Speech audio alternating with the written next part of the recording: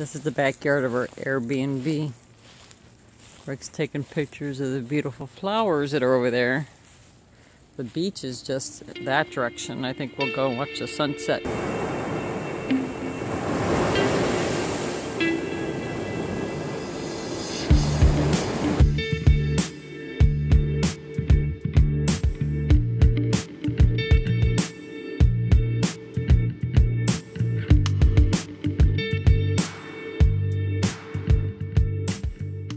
Cookie needed a little exercise. Ready to go in, Cookie?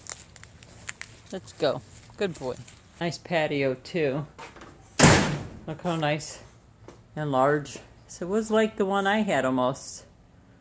It's really nice. Nice to sit out here in the evenings, screened in and everything. So we really love this particular home where we're staying. You could search the city and state that you want to visit and check out what's available. You could rent a whole house, or you could rent a room. You could rent with Wi-Fi. You could rent where they accept pets. You can rent where there's pools. There's so many options on Airbnb. You could even choose houses that only have those lock boxes, like this house where you don't even need to meet anybody. Because many of the Airbnbs you have to meet up with the owner of the house, which is fine with me, but sometimes people are tired and just don't want to wait around for somebody. And same with the host. I don't blame them. They don't want to wait around for somebody who might be late. So you could just check in with the lockbox like the realtors use when selling a house. I'm sitting here on our front patio, and I wanted to talk a little bit about our stuff that we put in the storage unit down the street from the house we sold.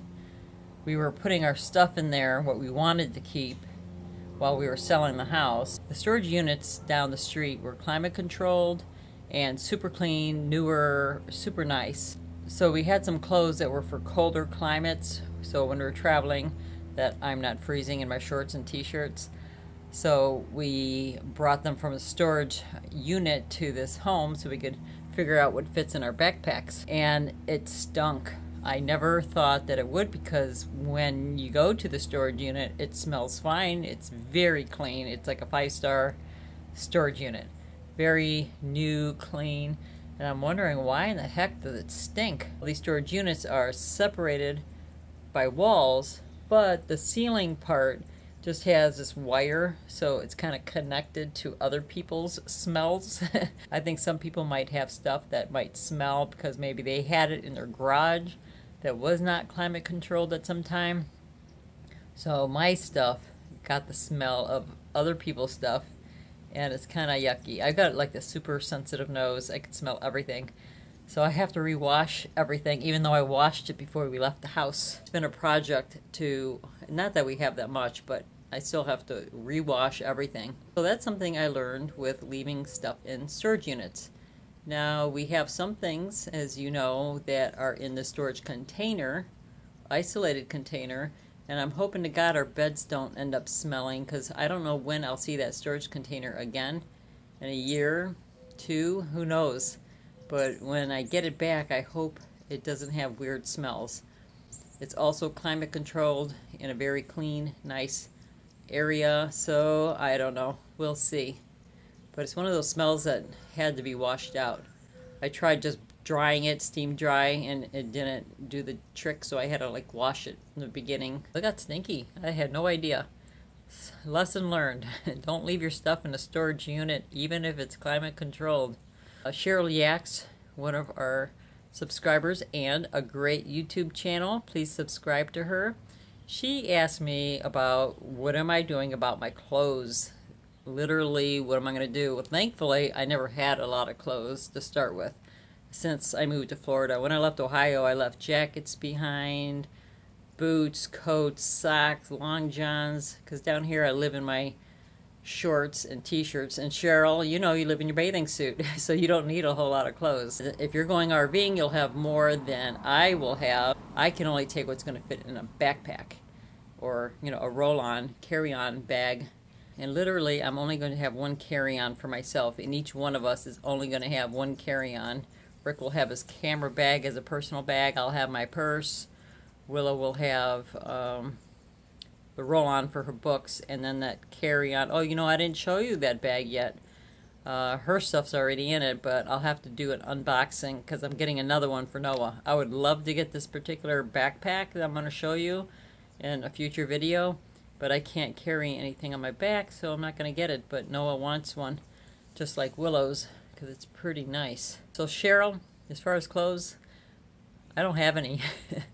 I am a little worried about the colder climates. I don't plan on going where it's snowing, but I'm going to need a pair of jeans, a pair of like dress pants. Once I get my backpack ready, I'll do a video just for you folks who are interested in what I'm carrying in my carry-on, but it won't be much. You know, I have this shirt I wear all the time. It's one of those microfiber shirts that you don't sweat in. I don't really sweat, but it gets really, really hot here in Florida. I'll be traveling in colder climates, but I still get hot sometimes, and I like to wear a cardigan or a sweat jacket on top. I like layers.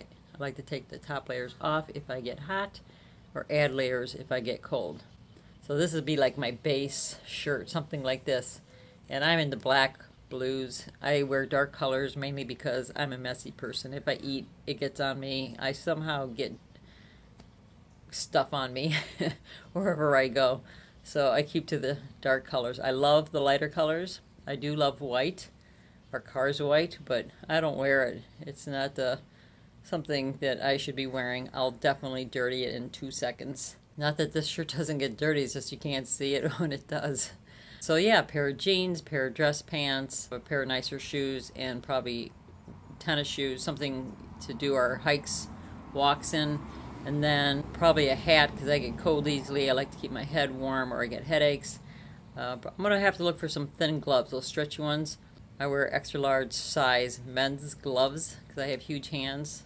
I'm 5'8". It's not really tall, but my hands are large and my feet are size 10, so sometimes it's hard to find things that fit properly. When the time comes, I'll make a video on what's in our bags, and what doesn't fit in our bags just won't go.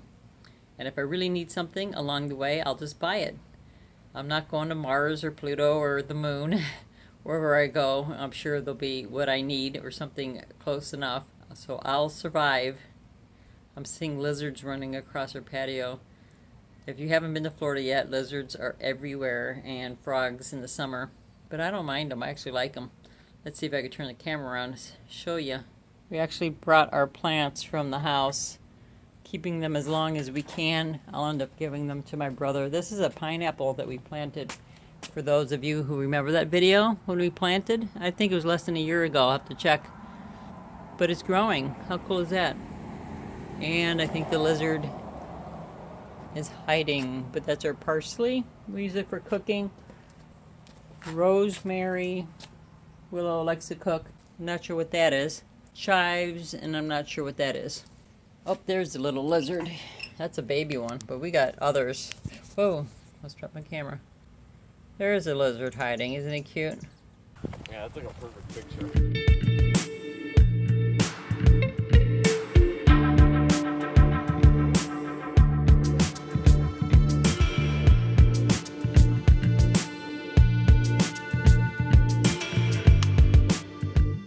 Awesome place to live. Look at those storm clouds. It's gonna rain. It really thundered hard last night, but it didn't rain here. What my old neighbor said, it rained really hard where she lived. Look at this view. Who can't be happy here? This is what I see every night at the location we are.